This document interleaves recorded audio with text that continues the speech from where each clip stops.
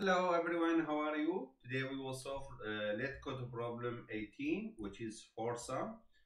But first, I recommend for you to watch solution for problem 3 sum and 2 sum, because if you understand how to solve the 2 sum and 3 sum problem, 4 sum it will be very easy to understand.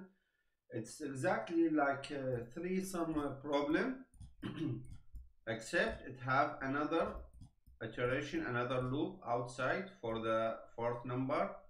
Okay, so what we will have, for loop for the A and for loop for the B, and we have while here for the two sum operation for the number C and D. So it's four numbers A, B, C, D. The outer loop for A, the inner loop for B, and the while loop is for both choosing the number C and D. But of course here we need to make sure the current number does not equal the previous number. So because we want to avoid any duplicate in the results, here it's required from us to find the four numbers that adds up to the target but should be unique quadruples. Also here we will put condition to not to have current number equal to the previous, and we will do the same here for the two sum. To not have the current number equal to the previous to avoid any duplicates in the results. I'm not going to explain in detail how to solve this problem because you can watch the video for the 3 sum and 2 sum, and it's exactly the same solution except we are having an extra for loop. So basically what they want from us is giving us a list of integers. They want the all possible combination of four numbers that when we add them together we will have a value summation equal to the target. So here we have 5 twos and the target is 8. Of course 4 twos will be 8, and we should not choose another 2 because 2 is same as any of these two. But here A have 2, B have 2, C have 2, and D have 2. These 4 twos add up to 8. And you may say, okay, we choose these 3 twos and this as a 4th two. No, it will be same answer as these 4, because should be unique in value, not unique in index, unique in value. So here we have only one answer, while here we have 3 answers. So let's go to the Jupyter Lab and we start coding to find solution for this problem. So here I will start with initiating an empty array to store the result. And first we will sort our list to be sorted to avoid any duplication in the result. So this is the outer loop. I will call it I1 in range of length for nums. And I can put here also minus 3 because these last 3 will be for the numbers B and C and D. So we can leave it like this. It will just do an extra iteration, but we can also choose it like this. And here we will say if I1 is bigger than 0, so it's not the first index, because first index don't have a previous value. So if it's not the first index, and nums for I1 equal to the nums of I1 plus 1, so the current is equal to the next, or the previous is equal to the current, what we will do, we will continue. We will skip this iteration because we don't want duplicate results.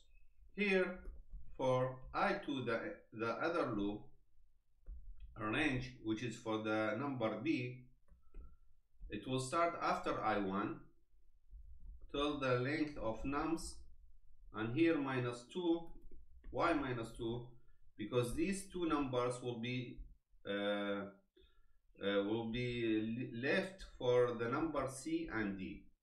Here it will be left for B, C, and D, and here it will be the B, and here these two will be for C and D. So we close. How many times I should close it? I think one time is enough here. Yeah. Also, if I2 is bigger than I1 plus 1 and nums for I2 is equal to nums, sorry, here should be minus 1 to the previous, yeah, nums